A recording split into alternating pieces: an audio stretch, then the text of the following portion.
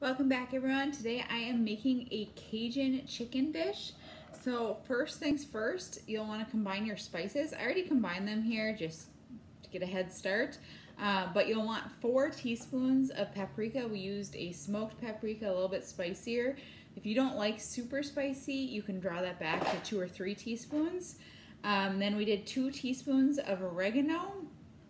You can add in a teaspoon of cayenne pepper. We're actually going to put whole cayenne peppers in though, so we'll get to that later.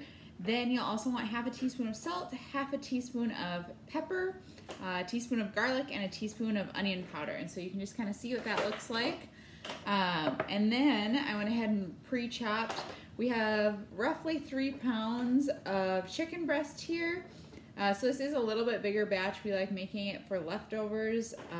It should be enough for about 6 people otherwise, 6 to 8 people depending on how much you eat.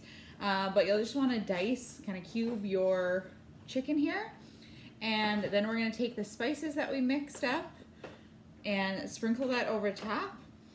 You can add in a little bit of thyme as well if you like that flavor. We aren't as big of fans of that in our house. But you can add like a teaspoon of that in too if you want. And if, like I said, if you want a little bit spicier and you don't want to use fresh peppers, feel free to add, I mean, you can go anywhere from 1/4 to a teaspoon of cayenne pepper. Just know your spice palette. And then I'm just gonna mix it up. You can toss it, but I'm just gonna wear gloves like I am here and mush it all in there to make sure it's nice and mixed. Next, we are going to throw about a tablespoon or 2 of olive oil into a pan and start cooking this chicken over medium. And we'll just do that for about 5 minutes just to kind of get it started cooking before we move on to the other ingredients. So I'm going to transfer this to the pan and then I will check back with you.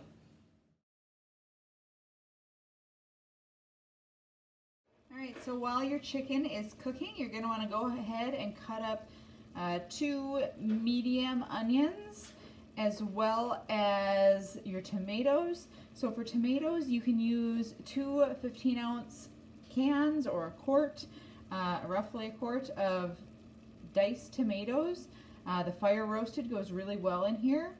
We're going to use fresh, and so we're just going to rough chop our tomatoes into this. If you have time, I would highly recommend grilling your tomatoes ahead of time just because it adds that kind of fire roasted flavor. However, we're going simple today by just doing diced onions and then our roughly a quart of tomatoes, so 32 ounces. So start chopping those up and then we'll add them in. We've got our chicken partially cooked. We're going to go ahead and add our tomatoes. Like I said, we're using fresh tomatoes, but you can go ahead and use 2 15-ounce cans of diced tomatoes or fire roasted tomatoes. I like this. It's a great way to use leftover cherry tomatoes from the garden, or if you have leftovers from the store, it's a great way. You can just throw those in here along with your other tomatoes. We're also going to throw in 2 whole cayenne peppers. And we did not add cayenne pepper powder at the beginning. We don't want it to be quite as hot, but we still want some of that flavor. If you like really spicy things, you can see our 2 whole ones. We have made this before where we actually slice these up in there, and it is tasty, but very spicy. So once you get your tomatoes in there, we're gonna go ahead and add our onions as well. And we're just gonna let this continue to cook just until the onions are kind of translucent. So I don't know, let's say 2 or 3 minutes here. We'll stir that all up. Meanwhile, you can see the pan is getting fairly full, so you'll want either a very large pan, or what we're going to do is we're actually going to move it over to the stock pot once this is cooked down a little bit. So if we come over here, we're going to add 4 cups of chicken broth. We're using water and bouillon, so we will add that in here and get the bouillon starting to heat up. And then in our 2 to 3 minutes after we mix this up, we will add it to this pot And then we will also add our 1 pound of pasta. We're using a gluten-free rotini. You can use whatever kind of pasta you choose. But yeah, we will stir this in and get the bouillon heating up, and we'll show you what it looks like at the end. All right, once your onions and tomatoes have started cooking down, you can see it's a nice juicy mix here, and we still have our peppers in there. We're going to transfer it to this dish over here that has our chicken stock broth in there. One other thing, if you want to make this creamier, you can go ahead and add 2 to 4 ounces of cream cheese, depending on how creamy you want it. If you want it fairly creamy, I'd add the 4 ounces for this size. Whereas if you just want a little bit, obviously do that. If you don't have cream cheese, you can also use heavy cream. We're not doing that because we're currently avoiding dairy in our household.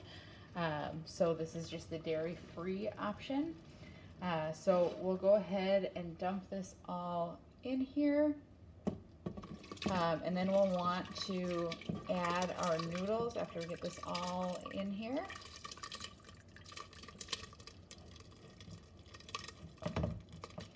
And feel free to half this if it's only 2 people in your household.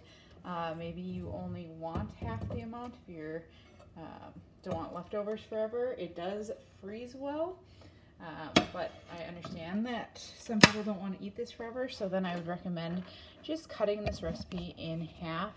And the recipe will be listed in the video description, as well as head over to the blog to get a printable version.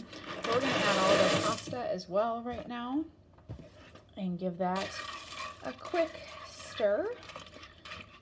And then we'll bring it to a boil and just let it simmer until the noodles are cooked.